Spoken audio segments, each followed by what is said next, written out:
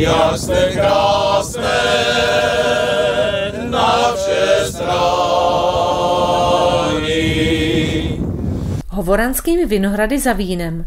Tak to je název akce Spolku Hovoranských vinařů, kterou vinaři připravili na druhou májovou sobotu. Nejenže účastníci mohli zdegustovat vína přímo ve vinohradech, ale také si přišli na své milovníci procházek. Hovoranské vinohrady nejenže dobré vínko dávají, ale také nádherné výhledy nabízejí.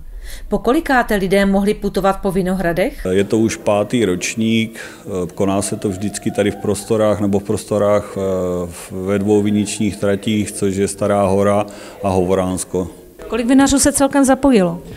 Letošní ročník je otevřeno 21 vinařství. Co všechno vlastně můžou lidi zažít na té stezce nebo na co se mohou těšit? Tak hlavně se můžou těšit na dobré víno, potom naši vinaři nabízí různě občerstvení ve svých stáncích. Dneska nás provází 2 mužácké soubory, jeden je z Hovoran, druhý je ze Želetic a celá akce končí večerní zábavou, cymbalovou muzikou, která se koná v kulturním domě. Co speciálního na této akci mohou lidi zažít? Tak je to hlavně ta atmosféra a ta krása těch vinohradů, protože dneska nám ku podivu vyšlo počasí, takže je to prostě nasávání té přírody a pití dobrého vína. Samozřejmě k tomu patří i ta cymbálka, i ten folklor. Vydáváme se na cestu směrem k Hovoranským lůkám a výborná nálada panuje u stánku rodinného vinařství Grmolcových. Vzhledem k tomu, že je to náš začátek cesty, zajímaly nás praktické rady, jak nejlépe si takovouto akci užít a hlavně, jak ji přežít. Návštěvníci, kteří dneska tady tráví tenhle krásný den, děkujeme tam nahoru, tak samozřejmě mají možnost tady ochutnat širokou škálu místních vín, skvělých vín. Tato akce je více a více tady navštěvovaná a jak se mají připravit? No tak něco na začátek dobře posnídat hlavně, jo? Ale potom už jenom koštovat, protože jak my vinaři říkáme, hlad je přeslečená žízeň. Takže my si radši už dáme ten pohárek vína a u toho si tady s mužským sborem zaspíváme. Jak se tedy správně degustuje nebo koštuje, tak jak jsi říkal, to znamená, jak asi velký by měl být ten vzorek toho vína a jak se to má správně udělat, aby člověk vypadal jako znalec?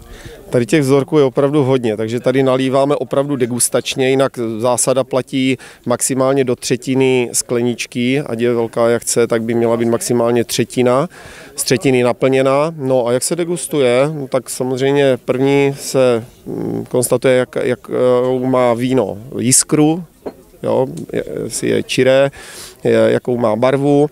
Dále můžeme provrtět skleničkou, aby se nám patřičně uvolnily aromatické tóny ve víně. Přičíchneme, no a malým douškem necháme víno odeznít. Není dobré to víno hodnotit hned. Já říkám napočítat do 5 a pak o tom víně přemýšlejte, co vám vlastně zanechalo. Jo, takže jakou má to víno persistenci, jak je plné, extraktivní a tak dále. Musí korespondovat vždycky, je dobré, když vůně koresponduje s chutí toho vína. Jakým vínem by měl návštěvník začínat? Zpravidla suším, méně aromatickým vínem a strašně jsem za to vděčný, že dnes, co tady chodí ty děvčice a řeknou, já bych chtěla ochutnat ten vlašák, já bych chtěla ochutnat ten rýňák, ten najbur. To tak vinaře zahřeje u srdíčka, protože toto jsou vína našich stařečků, které jsou většinou suší, neutrálnější tóny a vína, odrůdy, které sem patří na to Slovácko. Letošní ročník je už 5. a jak podotkli vinaři, každý rok je více a více návštěvníků. Z jakých koutů České republiky přijeli? Odkud jste přijeli? My jsme přijeli z Prahy. My jsme přijeli z Velké Prahy, ale jinak jsme z Moravy původem. Celý život hranice na Moravě. Hranice na Moravě. Jak jste se o akci dozvěděli? Od Libušky. Libuška je tam u Šimečka. Ale my sem jezdíme 12 let, víte, takže my víme. My víme. 3krát do roka jsme tady. Jo. Takže co vás sem do Hovoran vlastně přilákalo, nebo co se vám tady nejvíce líbí? Víno. Výborné víno. Nejlepší víno v okolí. Úplně nejlepší. A atmosféra hlavně. Protože tady chození po vinohradech je úplně nejkrásnější akce, co mohli vymyslet.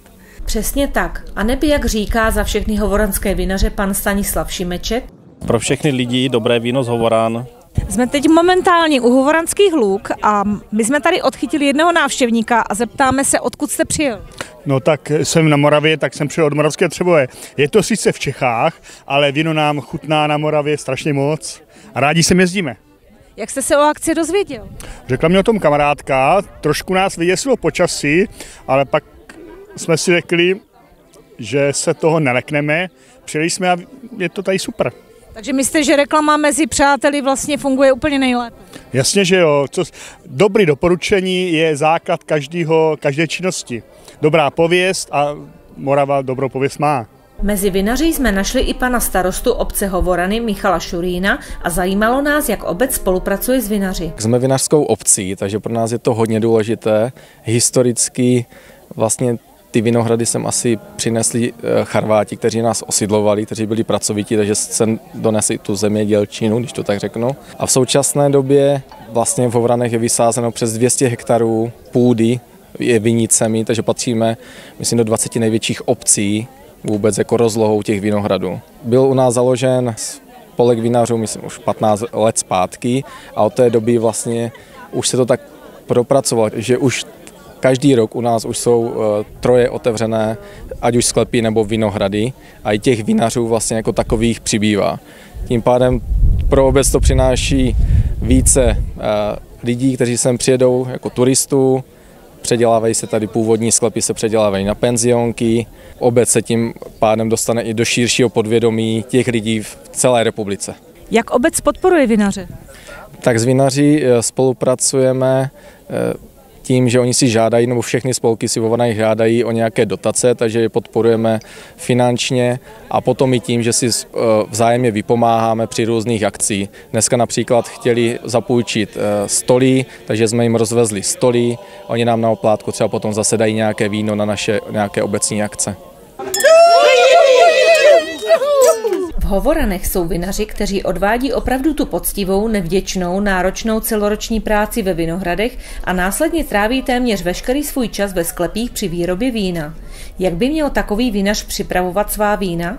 Určitě s radostí a s láskou a samozřejmě ve vinohradě by každý vinař měl přispět individuálně, to znamená, že měl by dát na kvalitu hroznou, protože to, co se vypěstuje ve vinohradě, proto je základem úspěchu dobrého vína. Je to tak, poctivá práce se vyplatí. Pro letošek je májové putování po hovoranských vinohradech u konce. Jaké další akce spolek hovoranských vinařů chystá? Takže rád bych vás pozval na otevřené sklepy, které se konají v létě v Hovoranech a následně to budou svatomartinské otevřené sklepy.